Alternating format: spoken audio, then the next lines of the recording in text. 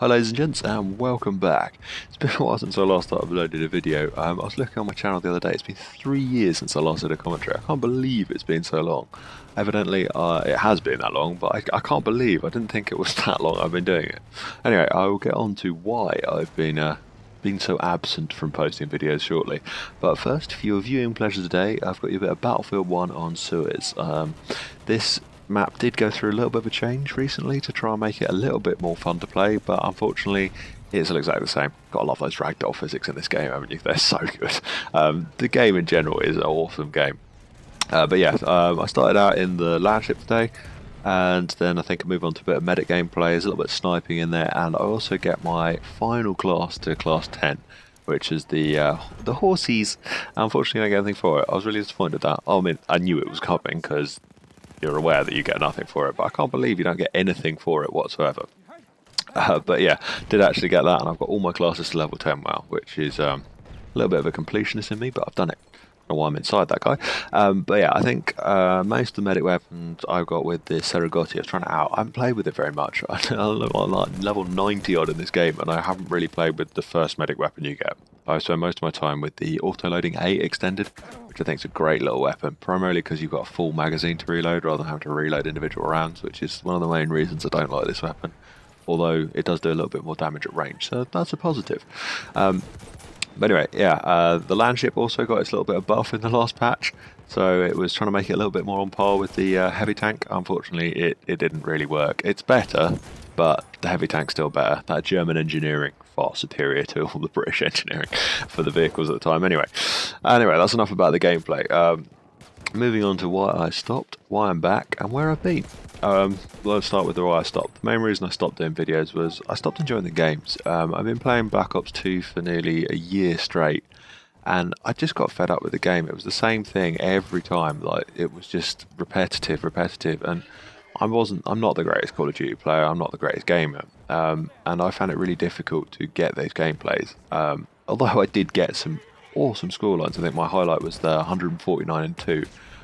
That was a very, very, very rare moment. I didn't get that very often, and the amount of time it took me to get those gameplays, it just wasn't fun. It was a chore. I had to grind to get these gameplays, and it sapped the enjoyment out of the game. On top of that, playing it for a year straight, it really kind of it gets to you after a while. It gets boring playing the same thing, doing the same thing each time. Hopefully, unlike that with Battlefield. I mean, I was originally a Battlefield player. That was my game. I always played Battlefield. The early ones, the amount of times that I sank into Battlefield 2 on the PC is probably a little bit obscene. I probably made more time on that than any other game that I've ever played. So I kind of wanted to get back into doing Battlefield anyway. And on top of that, so Call of Duty had come to its close with me. I didn't really want to play it anymore. I was kind of hopeful that Call of Duty Ghosts, when it came out, was going to be something cool because it kind of fits in my gamer tag. I was like, yeah, it's going to be good.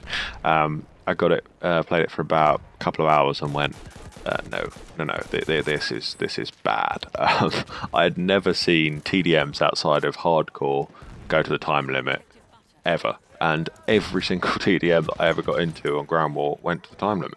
They were maps. Some of the maps were bigger than this map on Battlefield. And you could play it in 6v6 TDM. It's like, what? Where was the logic in putting that in? It made no sense. I'm sure I don't need to tell you that. You've probably all played it. It was terrible. And I played that for the best part of maybe a day. And I went, no, done with that. Not doing that again. At the same time, it was my final year at uni, so I wanted to try and make sure I actually passed my degree, which, FYI, I did. But I didn't really have as much time as I kind of wanted to, as much as gaming, and unfortunately at the same time I had some quite bad health issues, which it kind of limited my time even more. I had a variant and glandular fever, so I was tired all of the time. I was barely sort of functioning as a human being, so I kind of had to choose between making sure I passed my degree or having a bit of fun on YouTube, and unfortunately passing my degree came first, so that was why I stopped, mainly. Those are the reasons. Since then, I obviously passed my degree. I then went and got a full commercial drone license. So that's what I've been doing for the last couple of years. I've been flying drones, filming stuff, and they are so much fun to fly. My favourite drone I've got at the moment is I've got a big hexacopter called an S900. Although at the moment it's out of action. I've been trying to fit the new light bridge system to it, so you get an HD video feed on it. However, I'm sort of struggling with it. I was under the impression that you buy this thing, you plug it in, it would work.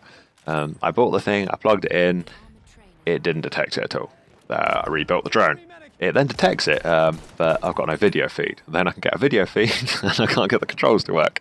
I'm sure eventually I will get to the point where I can get the whole thing to work, but as it currently stands, struggling to get that to work in the slightest. But when it does, it is so much fun. I'm such a little kid. Every time I take it off, and you press the button on the controller and the legs fold up, I just cry. I'm a giddy little 10-year-old. It's such a cool little thing to watch, and it's a beast to fly. Unfortunately, I think the biggest negative about it is it's got a really short flight time. You only get about 10 minutes flight time out of it, and the batteries are expensive, and they take frigging ages to charge. But that's enough about the drones. Well, it's not really. My favourite bit about, my best bit of filming, I was doing an event for Yamaha at Silverstone last summer, and I got some awesome clips of some bikes zipping around Silverstone circuit, and the footage came together, and the video that was made from it looks awesome. And the guys at Yamaha are really happy with it. Everyone who's seen it thinks it's awesome, so that's a real positive for me. And that's been my highlight of filming that. But yeah, why I'm back, rather briefly. Love the game. Battlefield 1 is an awesome game. Really enjoying playing it. I thought, you know what? I want to post some of this. I haven't enjoyed this game. I haven't enjoyed a game probably as much as this since the start of Black Ops 2 and Black Ops 1. They were great games. I've really enjoyed it. And quite frankly, I miss doing YouTube videos. I love the interaction with people, and I made some awesome friends through it. So hopefully I can continue doing all of that. Guys, I hope you enjoyed this video. This has been Ghost, and I shall see you next time. Thanks for watching, and goodbye for now. Bye.